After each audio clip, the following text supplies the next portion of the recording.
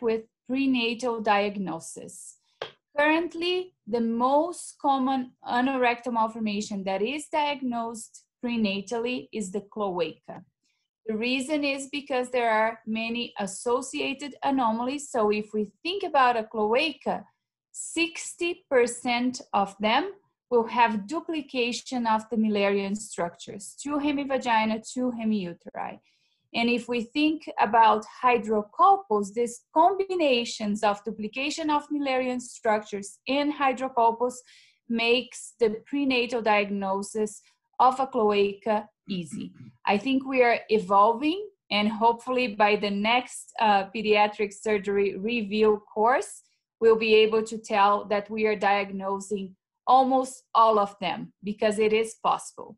The problem is that it's not part of the anatomic screening, at least in the United States, to look for the anus. So that's why we miss so many, but hopefully we'll change that soon. So if we look at this coronal image, we can see the dilated bowel entering in between 2 distended hemivaginas. And the classic image is the one on this side when we have an axial cut, and we can see the bladder in front, the 2 hemivaginas filled with fluid behind, and the bowel entering in between both hemivaginas. Rarely we're gonna do anything prenatal. So mainly the diagnosis is important for counseling the parents so they can, for example, deliver in a hospital that there is a pediatric surgical team familiar with cloaca. Unfortunately, still nowadays, mothers deliver babies with an anorectal malformation. They were unaware that the baby was coming with an anorectal malformation. The baby has to be transferred to another hospital to receive care. The father doesn't know if he stays with the mom, if he goes with the baby, and it's a very traumatic situation. And the parents always report that to us. So hopefully this will soon change. Once the baby is born, what we need to do is, of course, a very good physical exam confirming that it's a case of anorectal malformation. But then before we think about taking the patient to the operating room, we must exclude all associated anomalies. First, and most importantly, the heart. 30% of the patients with anorectal malformation will have a cardiac anomaly. Only 10% of them will be hemodynamically important, but before putting the patient under anesthesia, we need to know if there is a cardiac condition. About 50% of the patients will have an associated urological anomaly. So hydronephrosis is one of them. Absent kidney, so we always want a kidney ultrasound. We want to exclude esophageal atresia that happens in about 8% of the cases, and duodenal atresia about 5% of the cases. We normally recommend doing a babygram where we're going to be able to see, for, like in this example, a double bubble, and also if the patient has hemivertebra, like in this case. But very importantly, we need the sacral X-ray, AP and lateral. So the AP will show us, like in this case, if there is a sacral defect, a hemisacral that would indicate that there is a presacral mass. Now, if you have a sacral defect, you don't have to think about sacral ratio because the prognosis for bowel control will not be good. And if you see a sacral defect, then you are obligated to order an MRI because this patient will probably have a presacral mass. Now, if you don't see a sacral defect, then we're gonna calculate the sacral ratio because this will tell us the future prognosis for bowel control. The way we do it, we first draw a line in the direction of the sacrum, another line at the top of the iliac crest, the next line at the sacroiliac junction, and the last line at the last bone that you can see of the sacrum. If it's a normal sacrum, it will be the coccyx. And then you're gonna divide the distance between the second and the third line with the first and the second line. If you find a value of 0.7 or above, this is a sacrum that carries good prognosis for bowel control. If you find a value of 0.4 or below, from day one of life, you know that this patient will not have bowel control. And it's important to share this information with the parents to avoid future unnecessary suffering. So there's no good moment to give bad news, but if you prepare the parents and you explain that you will be there and you can provide bowel management for the fecal incontinence, they will feel better.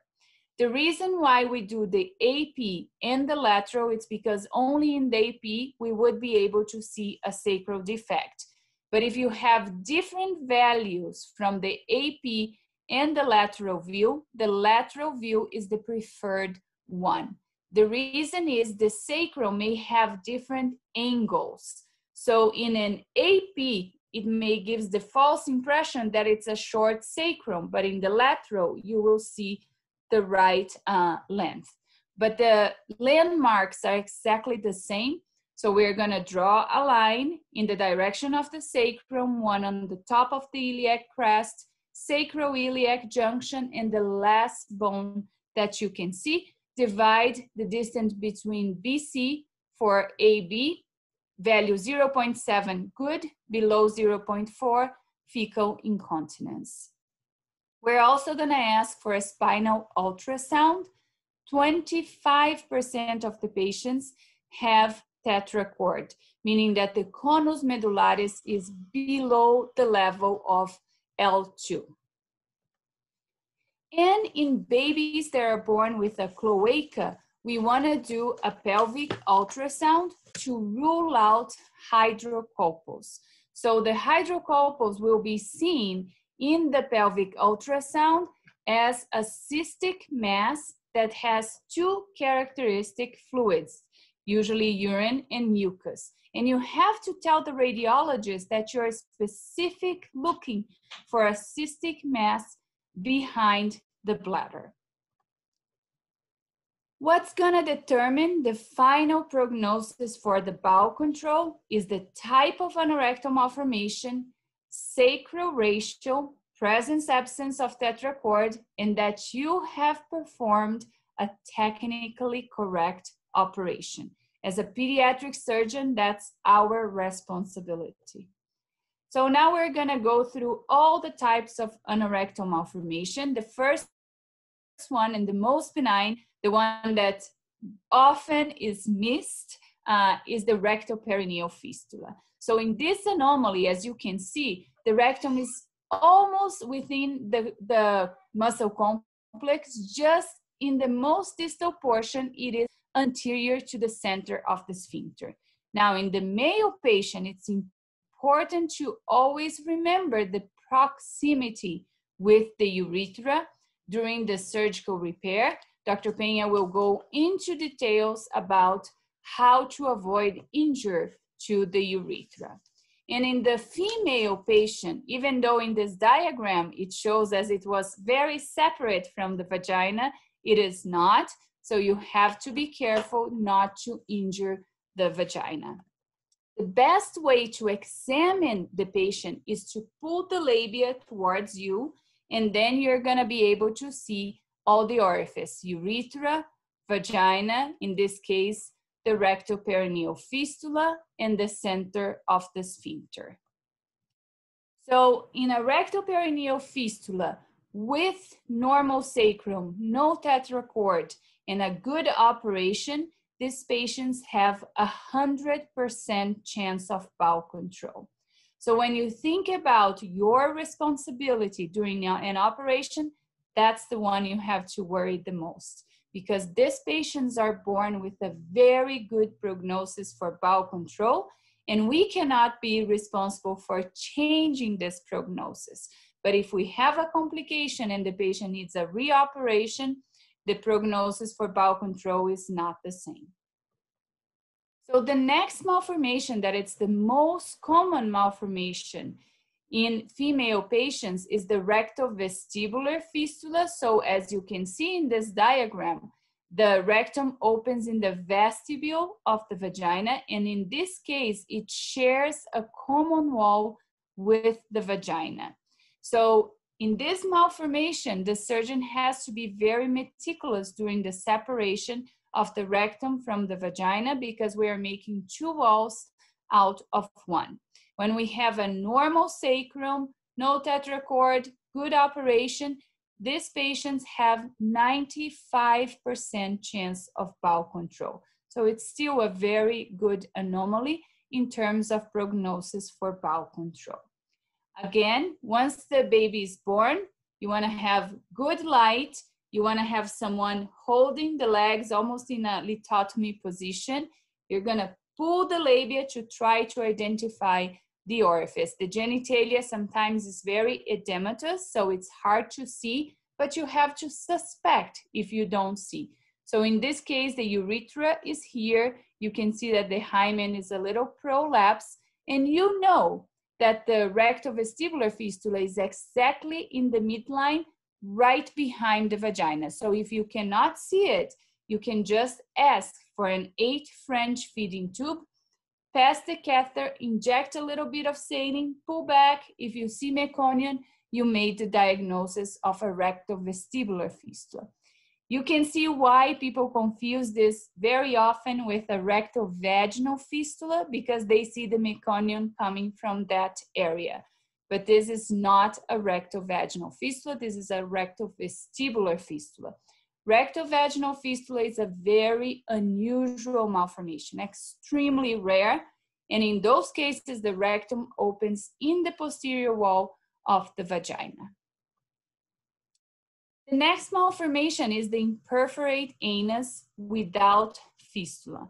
For an unknown reason, this is very common in patients with trisomy 21 or Down syndrome. And even when there is no communication with the urinary tract during the dissection, you have to remember that it's very close to the urethra. The separation from the urethra must be done very carefully. It's not an easier malformation because there is no fistula, because the common wall is still there. So this malformation also carries good prognosis for bowel control, about 80 to 90% chances of bowel control, provided you have normal sacrum and no tetrachord. In patients with trisomy 21, the level of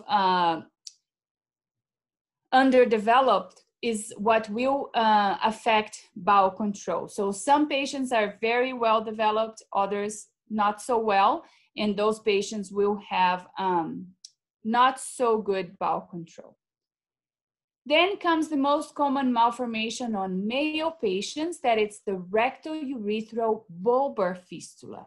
So in this anomaly, the rectum opens at the level of the bulbar fistula. There is a long common wall with the urethra. When the patient has normal sacrum, no tetrachord, receives a good operation, 85% chance of bowel control. And every time I say that a patient with an anorectal malformation has good chances for bowel control, you have to remember those patients are the ones that are gonna suffer from the worst type of constipation. So here you can see the perineum. When you examine, you obviously don't know exactly which type we're dealing, but if you see a well-formed perineum, a good midline groove, a well-located center of the sphincter, you can imagine exactly where the anus should be located. This speaks more towards a malformation with good prognosis. Now, the rectourethral prostatic fistula. So in this one, the rectum opens at the level of the prostatic urethra. this is not a very good malformation in terms of bowel control. Only 65% of the patients will have bowel control. And in this case, you see that the perineum is not as well formed as the previous picture. We can still see a midline groove, but you see that the center of the sphincter is not as well formed as the previous case. And the highest type of anorectal malformation in male patients are rectal bladder neck fistula. So in this one, the prognosis for bowel control is not good. Only 15% of the patients will have bowel control. And this is the only malformation in which the rectum will not be found posterior sagittally. So in order to separate the rectum from the urinary tract, we will have to go through the abdomen, either through laparoscopy or laparotomy. And when we look at the perineum, we're gonna see a more flat bottom. You can see that the midline is not so well defined. And when we use the electrical stimulator, we will see that the center of the sphincter is very close to the scrotum. So that speaks to us that we are dealing with a high malformation, probably a rectal urethral bulbar fistula. And in females, we have a little girl that is born with a single perineal orifice. That's the diagnosis of a cloaca. And we can have a short common channel when they have normal sacrum and a common channel less than 3 centimeters. About 75% of the patients will have bowel control. Now, when we have a long common channel, the majority of the patients do not have bowel control, and they will need bowel management with enemas to stay clean in the underwear. So again, you examine, you pull the labia, you see a single orifice, you made the diagnosis. Now, once you made the diagnosis, you excluded all the associated anomalies, then it's time to think about taking the patient to the operating room. We, in our courses, discuss a lot about primary repair, primary delayed repair, or colostomy. And the decision has to do with several factors, including your experience, the surrounding circumstances. Do you have a good anesthesiologist? Do you have a good neonatal unit to take care of this patient? And the conditions of the baby. Is this a newborn, healthy, 3 kilos, no associated anomalies, or it is a 1.5 kilo that has a cardiac condition? So all this has to play into the decision between colostomy, delayed primary repair, or primary repair. Of course, the only patients that can have a delayed primary repair without a colostomy are the rectal perineal fistulas and the rectal vestibular fistulas. All the others will have to decide between a colostomy and or a primary repair. If you decide to do a colostomy, the colostomy that we recommend is a descending colostomy. The reason is, if you remember, the descending colon is attached to the abdominal wall. So as soon as we see it free, that's where we make our stoma. That will avoid prolapse. And then in the mucus fistula, that since the sigmoid is mobile, we make it tiny, so we don't have prolapse. And that allows to have enough distal bowel for our future pull-through. We want the stomas to be separated so there is no contamination of stool from the proximal stoma to the distal stoma. And very important, when we open the colostomy, we want to completely clean the distal bowel so there is no contamination of the urinary tract. Once we have the colostomy, then we can plan for the most important study, that is the high pressure distal colostogram. Let me see if it works. It seems that it's working. The way we do it, we insert a Foley catheter into the mucus fistula, inflate the balloon, pull back to act as a plug, and we're gonna inject contrast. We'll always stop at this level because of the muscle tone. We keep injecting until we overcome the muscle tone, and then we're gonna feel the bladder. We're gonna see exactly the location of the fistula, and if we keep injecting, the patient will void, and we have the perfect distal colostogram. When you're doing the distal colostogram, you have to tell the radiologist that you need to see the entrance of the mucous fistula, you need to see the sacrum, you need an anal marker at the anal dimple so you can see the whole picture. And you're gonna plan, if I enter posterior sagittally, am I gonna find the rectum? Do I have enough bowel for the pull through? And this will help you to plan for the surgery. So from colostomy closure or from reconstruction until the toilet training age, we should manage the constipation. Remember that the constipation is very common in patients with anorectal malformation, but also in patients that suffer from fecal incontinence. And you remember that when we are born, we're all in diapers. So even if the baby is fecal incontinent at the beginning, this is all normal. We don't have to worry. Now, for patients that have good prognosis for bowel control, we're gonna treat them with laxatives. For patients that have poor prognosis for bowel control, when it's the age that other kids are out of diapers, we want our kids to be out of diapers too. So we're gonna start them on a formal enema program to leave them artificially clean for 24 hours. For the laxatives, we determine the amount of laxatives needed on daily basis to empty the colon, radiologically demonstrated. I cannot overemphasize the importance of the abdominal radiograph to see if the constipation is being well managed or not.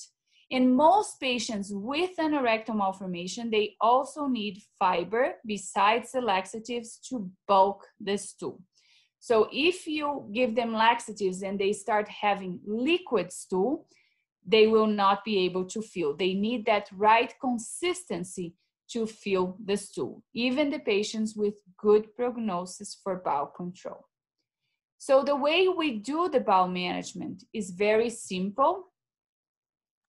We use a Foley catheter and we're gonna insert into the anus. Again, we inflate the balloon and we're gonna pull back to act as a plug. And then we're gonna infuse the solution between 5 and 10 minutes. We ask the patients to hold the solution at least 5 minutes. Then we deflate the balloon. They're gonna sit in the toilet for 45 minutes. So the whole process is 1 hour. And our goal with an enema is to clean the rectum and the descending colon, because the stool in the right colon takes about 24 hours to reach the rectum. And that's how we keep them artificially clean for stool in the underwear. And what they do is they start, I know it sounds like 1 hour is a lot, but parents and patients are very creative and they use this time either for nowadays electronics, which is something many kids love to do, or homework, reading, and they end up incorporating in their routine without problems. What is the recipe of the enema? The base of the enema is normal saline, and the irritants of the enema are liquid glycerin, Castile soap, and phosphate. We leave the fleet as our last resource. And again, what we are trying to do is compare the abdominal radiograph. So here you can see this granulation is the characteristic appearance of the stool. This patient is completely full of stool, same patient, and now you can see that the rectum is clean, the left colon is clean, even the transverse is clean. There is just a little bit of stool in the ascending colon. So the only way to know either if your laxative dose is adequate or if your enema is cleaning the colon, it's by looking at the abdominal radiograph. That will tell you what you have to do next. So once we have determined that the patient needs enemas for life, that's the treatment for him or her to be clean, and they have been doing retrograde enemas, so through the rectum, then we can offer a more independent way to do enemas. That is the antegrade enema procedure.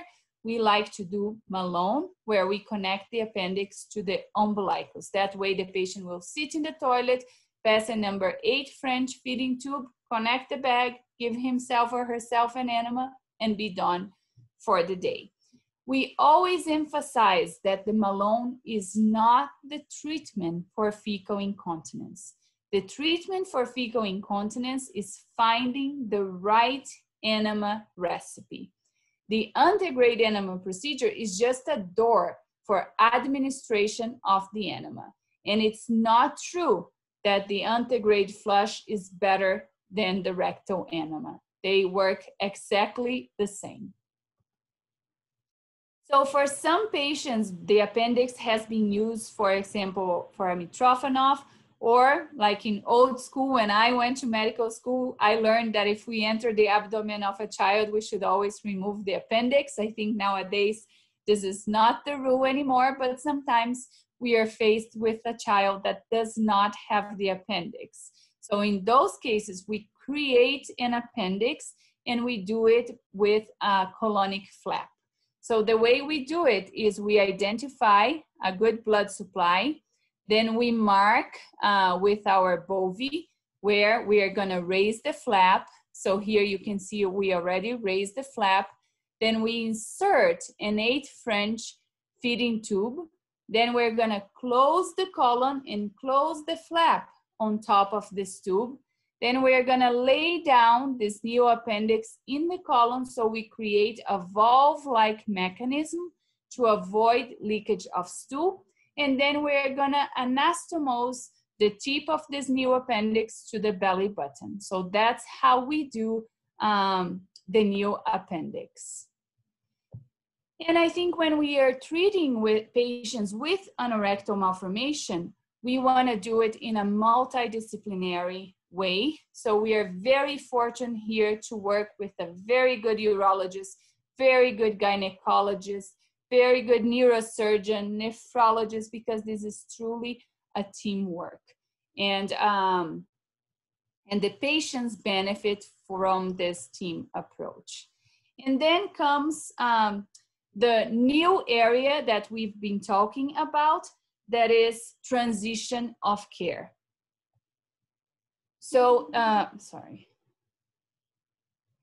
So our patients are growing, and we started receiving phone calls almost on daily basis that our patient was in an adult hospital with, for example, a bowel obstruction, and the adult surgeon was not comfortable managing our patients, and they didn't want to operate on them. Or a patient with anorectal malformation was interested in fertility, and the obstetricians were not comfortable on treating that patient. So we moved to Denver with the idea to create a transition of care program so our patients could receive care all life. Because even when we have arbitrarily decided that there is this division, the sequela continues and the patients need our care. Want to ask questions, come here, ask technical questions, send us pictures, clinical histories. We'll be happy to answer. We are here to help you.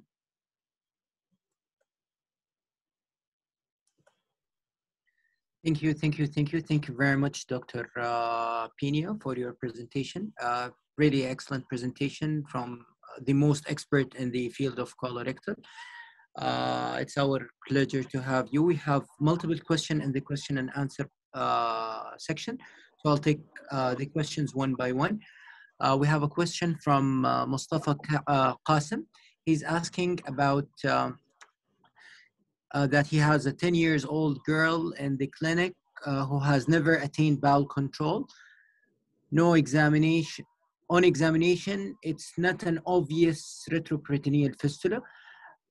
Is there any investigation, imaging, or contrast accurately to diagnose a anterior displaced anus, or the only solution is examination under anesthesia and anal mapping?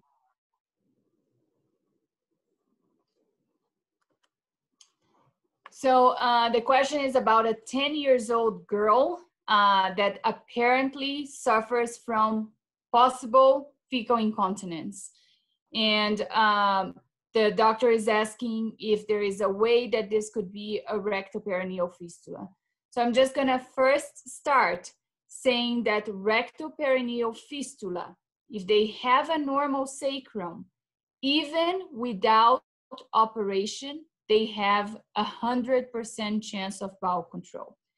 So this patient needs an abdominal x-ray, a sacral x-ray, and examination to see the caliber of the anus. Without seeing the patient, it's very hard to comment, but chances are that this patient suffers from constipation, that it's not being well treated, and overflow pseudo-incontinence. But in order to know if this is a rectoperineal fistula, you would find a smaller caliber anterior to the center of the sphincter.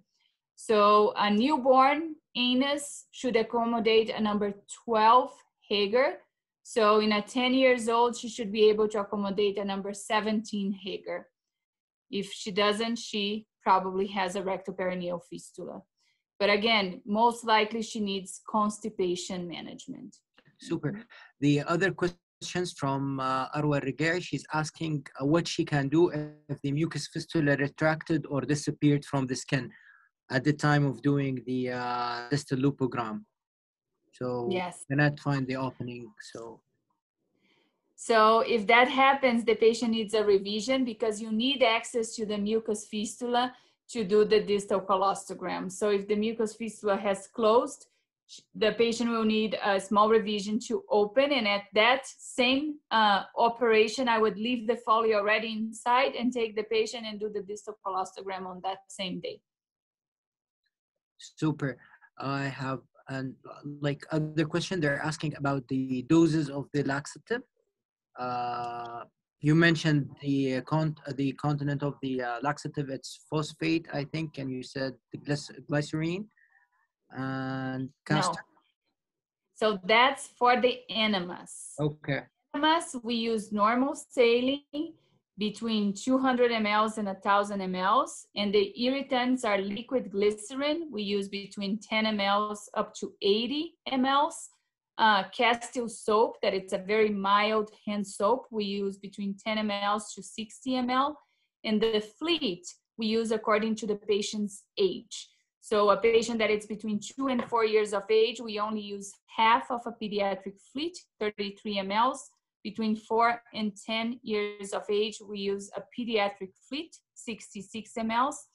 And above 10 years of age, we use an adult fleet, 133 mLs. Laxatives, our preference in United States, there is a brand that it's called X-Lax, that it's Senna based. And there's no limit, it's trial and error. We have patients in elephant dosage, and with that dosage, they're fine, they steal every day and they're cleaning the underwear. So don't confuse enemas with laxatives. Enemas are for patients that are fecal incontinent. Laxatives are for patients with constipation and bowel control. Super. I have another question. Actually, they're asking, do you send the distal rectal tissue for histopathology or no? Do you want to answer this? If you send the distal rectum for pathology. For many years, actually for 20 years, I keep sending those little specimens to pathology. And the results were all confusing. Sometimes they found ganglion cells, sometimes they found no ganglion cells, sometimes they have disorganized structures, but they had no clinical implication. We don't make diagnosis of Fishbone disease by sending those little pieces. By the way, The people that send that histology, sometimes it's because they want to rule out Hirschsprung disease. The association of Hirschsprung disease with anorectal malformation is extremely rare. I'm going to repeat, it's extremely rare. Now, the number of cases that we receive with anorectal malformation suffering from constipation misdiagnosed as Hirschsprung are many, because the surgeons, when we see a constipated patient, we think in Hirschsprung disease. Well, it's extremely, I think we have seen 4 cases we're talking about 40 years and more than like 3,500 cases. So there's a lot of cases that the surgeons suspected and misdiagnosed Hirschsprung, but real Hirschsprung associated is very, very unusual. So we no longer send those little pieces of, we did it also for research, right? Yeah. Look. Oh, super. I have another question. They're asking about, just a minute. Yes, for mucosal prolapse after PSAR procedure, how can we manage it? Well, go ahead. The prolapse happens more often the higher the malformation. Happens more often in patients with poor sphincters. So if you have prolapse in a patient with normal sacrum, good sphincters, rectourethral vulvar fistula or perineal fistula, that is consecutive to mismanagement, means something was done wrong. Excessive dissection, like what happens in laparoscopy in cases of rectourethral vulvar fistula, may produce prolapse. Now, when the patient comes with prolapse, if the prolapse is minimal and does not interfere with the quality of life of the patient, we just watch him and avoid constipation. The prolapse is interfering with the quality of life. In other words, the patient complains, is passing mucus, bleeds because the contact of the underwear, and so is very unhappy, we operate. So we used to just to perform resection of the extra tissue that comes out and redo the anoplasty. But then 2 years ago, we joined as Dr. Luis de la Torre. Dr. Luis de la Torre is the person who designed the operation called submucosal dissection for the transanal operation for the treatment of Hirschsprung disease. And he came up with a great idea about the treatment of prolapse. The person who is asking that can look in the Journal of Pediatric Surgery. When was that? I don't remember. Journal of Pediatric Surgery, and the technique is published with beautiful diagrams. I don't have here the diagrams to show you, but we are very happy with that technique. And really, we recommend that. I encourage everybody who is listening to this to look into that publication to see how ingenious is the procedure. And we have seen much better results than what we used to see with a simple anoplasty. Super. I'll take 2 more questions.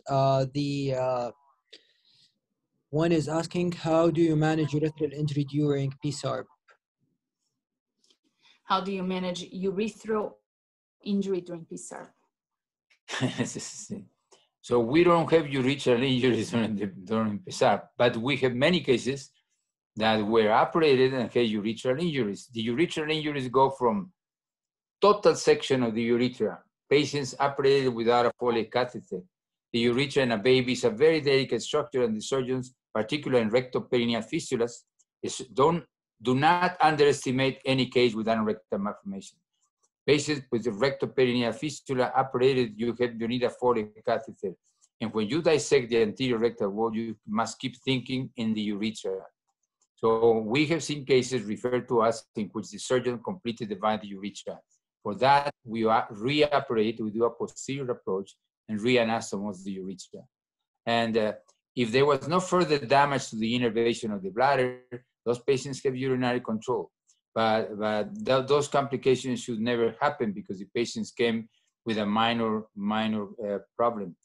We also have seen patients in which the surgeons divided the urethra, did not find the rectum, open posterior side started without a distal colostogram, could not find the rectum, divided the urethra, they thought with no Foley catheter, they thought it was a rectum and pulled the bladder down, thinking that it was the rectum. So for those cases, those are tragic cases. We have to reoperate, put things together, and and tell the parents that the patient would not have urinary control, most likely. Super. I'll go to other questions. Okay, how do you prevent, we said this, does total urogenital mobilization affect urinary incontinence? Can you repeat the question? Does total urogenital mobilization affect urinary continence? Oh, if total urogenital mobilization affects urinary continence. If you try to pull down the urogenital sinus in a patient with a common channel longer than 3 centimeters, you keep pulling and pulling, eventually you will bring everything down and the patient is going to be incontinent. Yes. So misuse of the total urogenital mobilization, yes, produces urinary incontinence. If you use the total urogenital mobilization for cases of less than 3 centimeters and don't pull too much, patients have urinary control. With assuming the patient has normal sacrum and not testicles. Super. I have another question. How do you avoid and manage recurrent rectourethral fistula? So how to avoid, I think Dr. Peña already emphasized the importance of the Foley catheter and following the steps that he just demonstrated in how to do a posterior sagittal approach. The recurrence of a rectourethral fistula may happen. We had many cases like that were referred to us. When you look at the operative report, the surgeons mobilized the rectum, left the rectum under tension in the anastomosis, did not mobilize the rectum enough, or devascularized the rectum, they have ischemic distal rectum, or they did not mobilize the rectum enough and they left sutures in the rectum in front of the sutures of the urethra and the fistula reopens. Super. I have another question asking about the most suitable age for a PCR procedure. So we don't have a cutoff age. For us, if we did not decide for a primary repair, it's important that we see that the patient is growing well. So once we see that the patient is growing well, we can do it at 1 month, 2 months. We prefer to do it sooner rather than later. We don't want the patient to have memories of the procedure. Okay.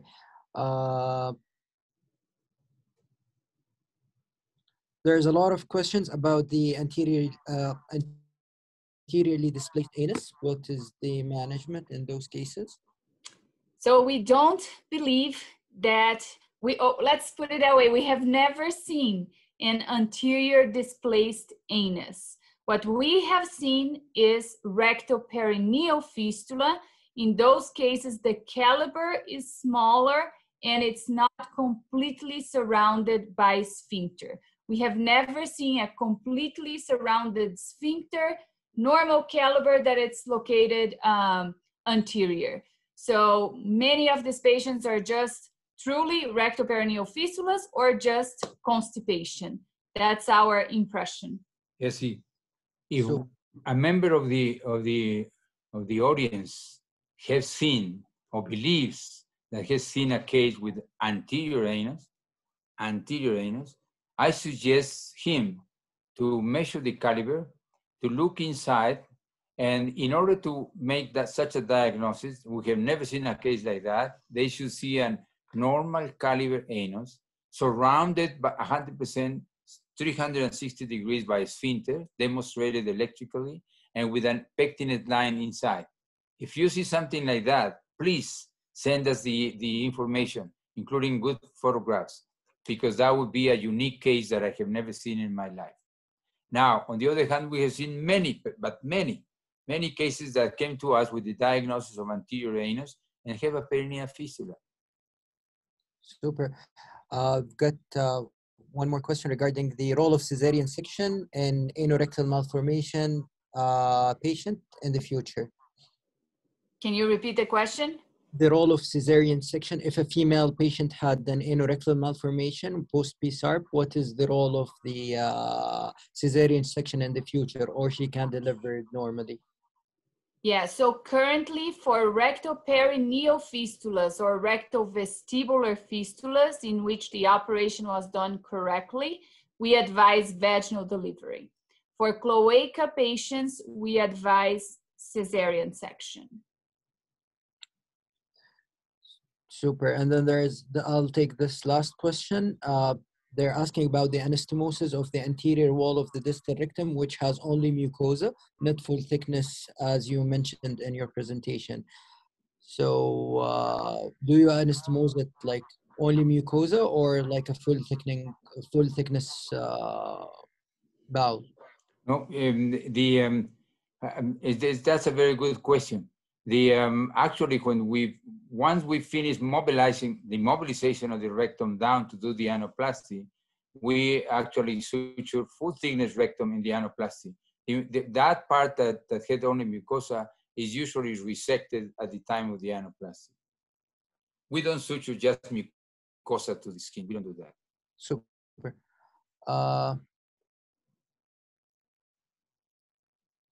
Okay, there is this question asking about, did you face normally deviated muscle complex, or it like usually midline should be free or our plane? Like, sorry, we didn't understand the question. Actually, he's asking, did you face a normally deviated muscle complex? So usually we go through the midline, but I think what I understand from the question, can we go through the midline and go through muscles, or no, usually midline is the line where nothing crossing? So I'm going to try to interpret the question. Sometimes the patient has a lipoma, for example, and the muscles are deviated. Yes. So ideally, we want to have a mirror image. So you want to go through this dissection and have the same amount of muscle in one side, the same amount of fat in one side and the other. Sometimes this is not exactly in the midline when you have a lipoma, for example. I hope I answered the question. I'm not sure. Okay. Okay, when do you decide to redo operation for PSARP for incontinent patient? That's a very good question. So I'm going to comment, and Dr. Peña is going to comment too, because this is very, very important. So as I mentioned, patients are born with a certain prognosis for bowel control. So if you do a correct operation, or if someone else did an operation and you find a minor mislocation, those patients do not improve. So there are indications for reoperation because of catastrophes, because the patient has a persistent fistula, because the patient has a severe prolapse, or anatomical problems. But to improve bowel control, very, very few patients would truly benefit for a reoperation. So the ideal indication is when the rectum is completely away from the center of the sphincter, but the center of the sphincter was not touched. The patient has the entire bowel, meaning that they did not remove portions of the bowel, and the patient has a normal sacrum. That would be the only formal indication to attempt a reoperation to improve bowel control. And even in those perfect circumstances, only 50% of the patients would improve bowel control. Now you have to remember, reoperations are harder, chances of complications are higher. So in an attempt to improve the patient, you can make the patient worse than what it came to you. So our advice, only reoperate if there are formal indications for it. Improve bowel control, it rarely happens. So actually, many years ago, when I started doing the posterior sagittal approach, I was so enthusiastic that I reoperated every patient that came to me that had a previous operation and suffered from incontinence. I was very optimistic, and very soon I learned the lesson. And I warn you, there are many enthusiastic surgeons, professors who believe in those operations. And based on our experience, though, they don't improve. Minor mislocations of the anus. If you put it back in the believing that it's going to improve bowel control, they are not going to believe. And worse even, already Dr. Bischoff said that, if the patient comes with a poor sacrum, it's contraindicated to try to reoperate to bowel control because he was born with a bad prognosis to begin with. If the original operation included resection of the rectum, Never try to improve those patients because they would never improve. Patients with anorectal malformation that underwent the resection of the rectum in the original procedure will never have bowel control. Super, thank you very much. There is a question asking about, is there any acceptable normal distance between the vestibule and the anus? I would say the question is how much perineal body you should leave in a female patient. We don't determine. We place the anus in the center of the sphincter, and that's usually enough of a perineal body, but we are not measuring or determining. It's the electrical stimulation will show us where is the center of the sphincter. And if the question is referring to the way to diagnose the so-called anterior anus, I think we already mentioned what we believe at that. We don't believe in those indexes that measure the distance between the base of the scrotum and the anus and the coccyx and to determine whether the patient has an anterior anus or not. With that, we believe that that doesn't exist, the so-called anterior anus. Super. And then someone is asking about the anal dilatation post-operatively. Yes. So we always recommend anal dilations post-operatively to avoid the natural healing process from closing the anus. So in a patient with a good prognosis for bowel control, once we finish the operation, the anus will be closed. So we teach the mothers how to do the dilation in clinic. They are not painful. And they follow the protocol. If we don't do dilation, they will come back with a ring-like stricture at the level of the skin. And I don't think it's ethically to put them under anesthesia multiple times. We don't believe in dilations under anesthesia because you overstretch the area and then you cause minor lacerations that will heal again, and you're gonna be fighting recurrence. So we believe dilations are really important. I'm going to emphasize what Dr. Bischoff said. I have been in international roundtables discussing the indication or contraindications of anal dilatations. If you are the kind of surgeon that create anaplasties that look like a colostomy, the patient doesn't need dilatations. Okay? If you are a fine surgeon who performs repairs, and at the end of the operation, in a patient with good sphincter, with a rectum with good blood supply, at the end of the procedure, the anus looks closed, like the case that I show you, though you better do dilatations, because if you leave it like that, it's going to create a stricture because it remains closed. The anus is closed. It's closed by the effect of the sphincter. Those patients need dilatations. For those who believe that dilatations represent a psychological trauma and a drama for the family, yes, they do when the anoplasty was done badly, when the patient had ischemia of the rectum, tension, and the patient is developing a real stricture. There is no way to dilate the anus.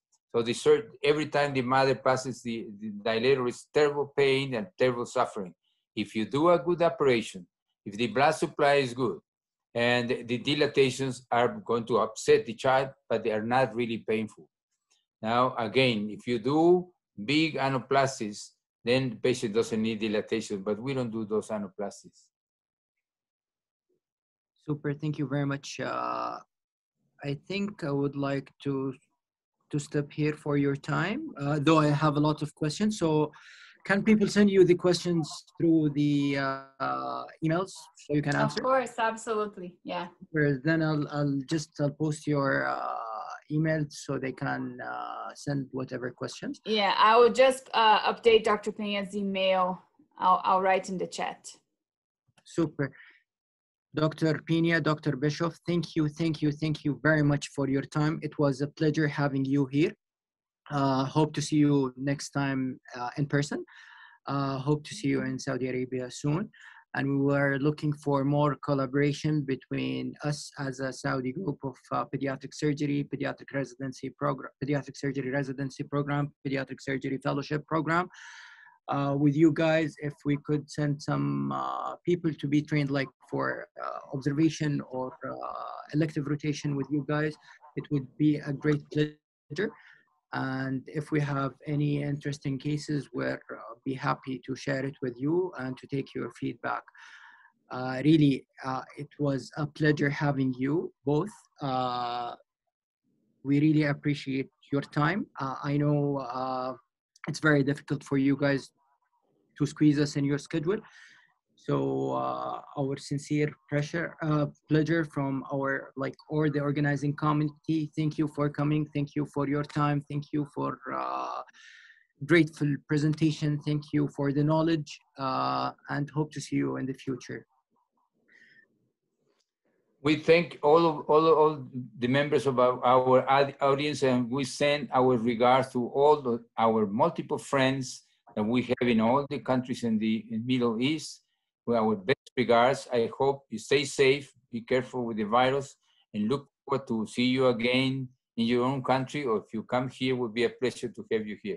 Thank you, everybody. Real pleasure. Again, my apologies for missing the correct date, but I'm glad we could reschedule and do this lecture. And again, we look forward to see you. We have been in Saudi Arabia multiple times, and we really enjoy all of our visits. Thank you. You made our day, so no need to apology. Thank you very much. And I would like to thank all the attendees. I would like to thank my colleagues, the organizing committee. I would like to thank Jalfar, our sponsoring today. So thank you very much, and hope to see you soon in the near future, and stay safe.